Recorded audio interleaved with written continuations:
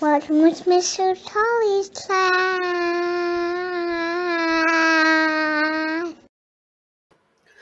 Hey there, this is Ian, and I'm going to show you where you can find the Term 2 report cards and also the spot you're going to find all the report cards moving forward.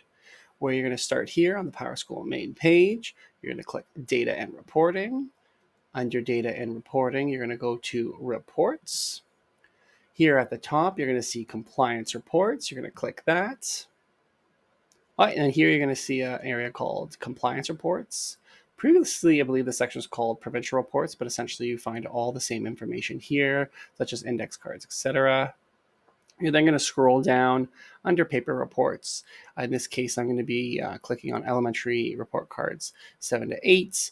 I could also click Elementary Report Cards 1 to 6 or Kindergarten Communication of Learning Report Card.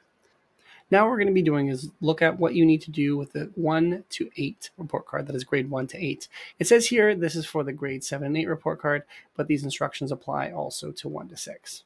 So based upon the instructions that we were provided, there's a few different pieces of information you need to put in.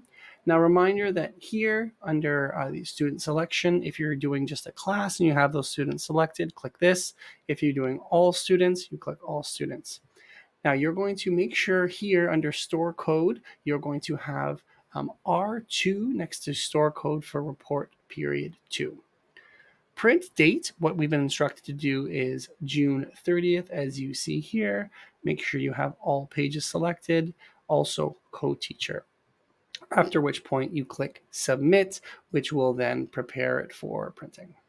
Now, if you happen to be doing a kindergarten report card, many of the same rules apply. If you are here, again, if you're just doing a class and you've selected that class, make sure that this box is selected. If you're doing all students, select this box. For store code, ensure that you have, as you see here, report 2. Scrolling down a little bit, ensure that you have report card date as June the 30th. Below that, for pages to print, make sure you have all pages. Scrolling down a little bit further, again, co-teacher is selected, and in this case, because it's kindergarten, make sure your ECE is selected. Okay, that's all for me. Good luck out there printing your report cards.